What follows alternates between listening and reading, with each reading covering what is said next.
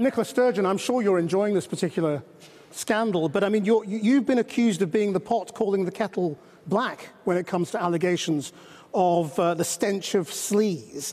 I mean, can you really take any moral high ground, given the long list of sexual impropriety claims that have come from members of your party?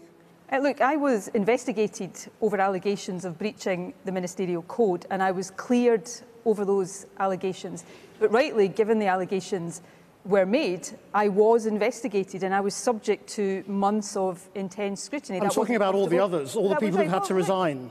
When allegations about others come forward, we investigate them, we take appropriate action. In fact, you mentioned Alex Salmond. In some ways, it's because he didn't like the fact that I wouldn't cover up allegations that led to the differences of opinion between us. But I'm staggered by Douglas Ross's, may I say it, hypocrisy here, because when I faced those allegations, he called for my resignation before I'd had any opportunity to even defend myself. Of course, I was subsequently cleared of the allegations against me. And yet he stands here tonight when the allegations are about his own boss. He simply says we've got to accept his word. There is a stench of sleaze around this UK Tory government. They're acting as if the rules only apply to other people and that they and their wealthy friends can act with impunity, can spend money however they want, and somehow they're untouchable. Well, I think the message for people across Scotland, and indeed in the rest of the UK where there are elections next week, is show them they're not untouchable. And actually, the rules apply to them as well. Sturgeon, well, you'd like to see Boris Johnson presumably face a day of questioning the way Nicola Sturgeon did. I am sure there will be investigations and inquiries into all of this. We know with the lobbying situation